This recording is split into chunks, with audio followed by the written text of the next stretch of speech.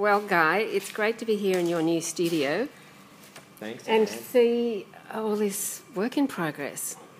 Quite amazing. What I would like to do is walk around the studio, look at the work, and at the same time hear a bit about what got you to this point. So, in other words, the last 10 years, starting with art school, just to get a bit of an idea of how you got to this point. Yep.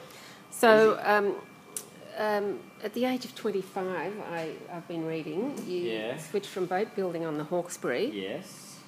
And went to the National Art School in Darlinghurst in Sydney.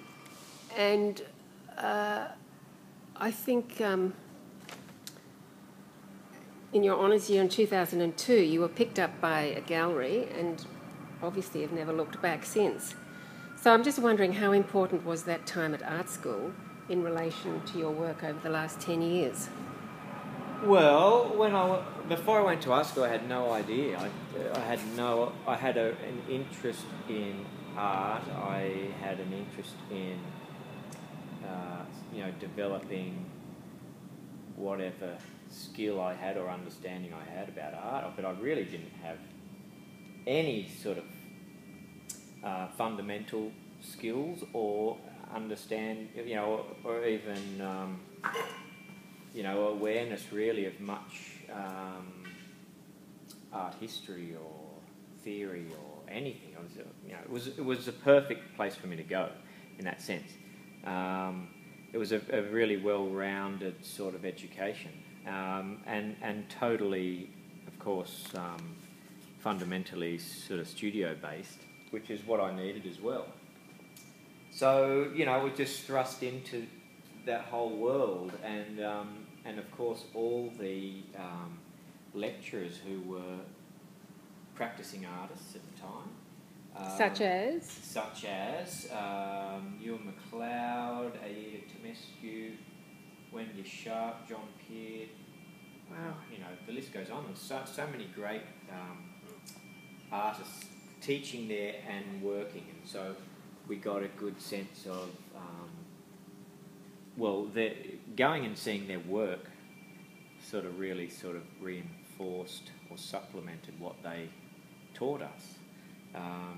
And also, even you got a sense of how it would be to actually be a exhibiting artist. So that's that in itself was an education as well, because I had never even been to a gallery in Sydney. A commercial gallery, didn't even know really what they were. Guy, that's amazing.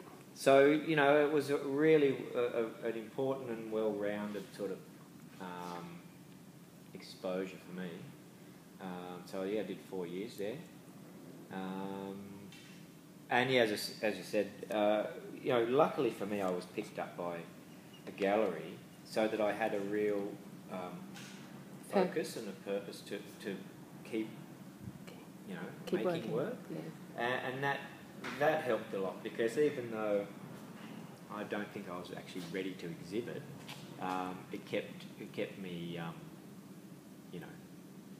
working. Kept you focused. So you've answered one of my questions, which was in your early semi-abstract landscapes, you seem to be influenced by Aida Tomescu. Yeah. And that was the case.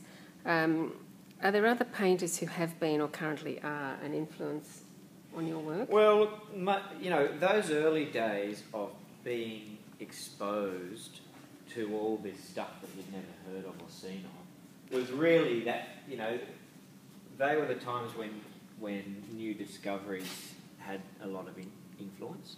So those teachers at that time, I'd say, above any other,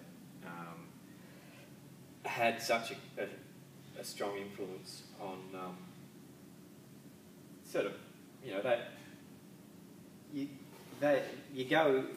we went to art school with our own, some form of our own ability or ideas or whatever, and they sort of quickly broke you out of habits and made you exposed to, new ideas or new ways of working, but they also nurtured your natural sort of ability or way of doing things. And so those really painterly painters had the biggest effect or influence on me. Right. Yeah. It seems from looking at your work and from comments you've made that winning the Archibald Prize in 2009 was a turning point for you. Would you explain a little bit about how winning the Archibald affected your painting? Well, it was... it's funny, it came at a time when I was very much exploring new ways of painting and new ideas. And so, you know, gives you...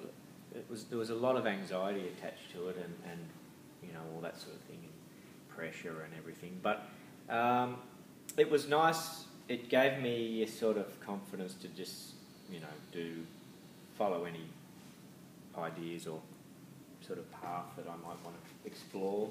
So in one way I felt a sense of, you know, freedom, but in another you feel a lot more expectation. So it was sort of good and bad. But, you know, I mean, basically it kept me in the studio. So I think that was the most important part of it. It gave me a lot of, well, not so much confidence, but it just kept, you know, kept me coming back to the studio. Yes, I understand. I wonder how important subject matter is to you in the light of an observation in the notes accompanying your 2012 show, Everyone Knows This Is Nowhere. It was written, the foundation of most of his work, your work, is rooted within compositional dynamics, a matter of paint first, subject second. What would you say to that? Well, look, what's become increasingly, and maybe that was the case, but, you know, the last few years I've pretty much exclusively worked, except for the paintings you're looking at the moment, exclusively worked out in the field, and so they're all plein air paintings, like this sort of stuff. I'll talk about those birds in a minute. Anyway, so increasingly it's become more about, you know, a place that I'm in and an understanding of the place that I'm in and capturing that. And that's obviously, hence the work has sort of become more focused and, what's the word? Well, more representational of specific areas. So, and this area is an area I've spent a lot of time sort of getting to know. So exactly where is this? Oh, this is down on the Turon River in the old gold rush town of Hill End,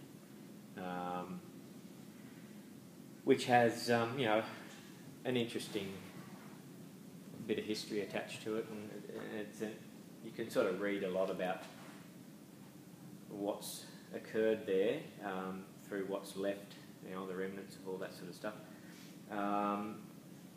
Anyway, this river has seen a lot of sort of the lifeblood of it back in the day. But when I first started painting there, it was in the grips of massive drought, and then soon after, the most enormous flood came through and just ripped snapped acres and acres of casuarinas in half, and just piled them down the river. And so it became a very different sort of landscape after that. So I've painted this same area before the floods, and so I just wanted to revisit it after that. And Guy, these paintings are for an upcoming show at Jan Murphy's, your first solo show up there. Yep. When will that be? That's in February, late Feb. So, I basically the body of work I want to give her is, you know, this old gold mining town. I'm still exploring that. But then I went to Broken Hill, which is where these paintings of these mine heads come from. And so got really interested in the sort of history of that, the sort of depth of that mining operation and how that town was built around it, which is a very different sort of scope to the old Hill End days. And then the rest of the series will probably be some modern. I'm going to go out to some of the open cut mines out at Singleton and the Hunter. So I'll probably be exploring that as well. Well, you've really touched on my next question, which is about your recent trips to the Central Australian desert and the far west of New South Wales. And, of course, closer to home, the Southern Highlands and Hill End, where I know you spend a lot of time painting, amongst other things, with Ben Quilty and Luke Scabaris. So what is it exactly about the landscape that keeps drawing you back?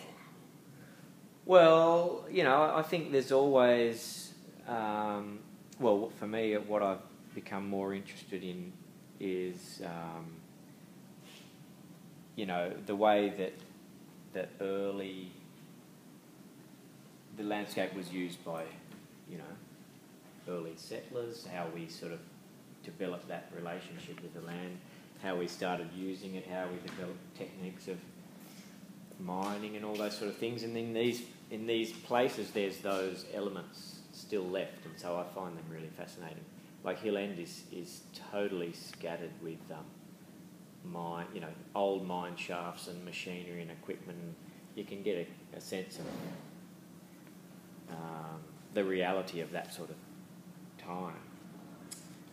It's not really about sort of just scenery, I guess. I think, there's so much more to be explored than that. So I've been drawn to these sort of harsher areas, or areas that have shown a lot of, I guess, human hardships, and all these mine heads that were built. The original miners walked to Broken Hill from Adelaide with their mining gear in a wheelbarrow, and then they just sort of built the whole thing from there. And so, there's so much to sort of draw on when you look at areas like that I think will hold my interest for quite a while. So your work has always been about the not just the environment, not just the landscape, but about our presence in it, what humans are doing to it. So do you think this will continue, or are there other ideas? Yeah, and look, I think that's always going to be an awareness of mine, and hence the sort of, the still life paintings that I've been making are all of roadkill, and they're all basically, dead birds and animals that I've found on my trips out into the bush. So there's, an observation of that sort of impact, I guess. So, that's been from the beginning, even in the earlier abstracted works, that was always a sort of theme and an observation. Well, Guy, it's been an absolute treat. Oh, it's a pleasure, best of luck at Jan Murphy's. That's Thank you. The pressure's on. Got a long way to go. Oh, you've come a long way. Thanks so much, Guy. Thank you.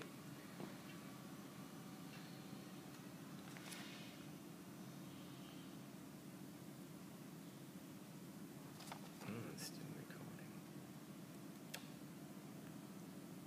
Just turn it off.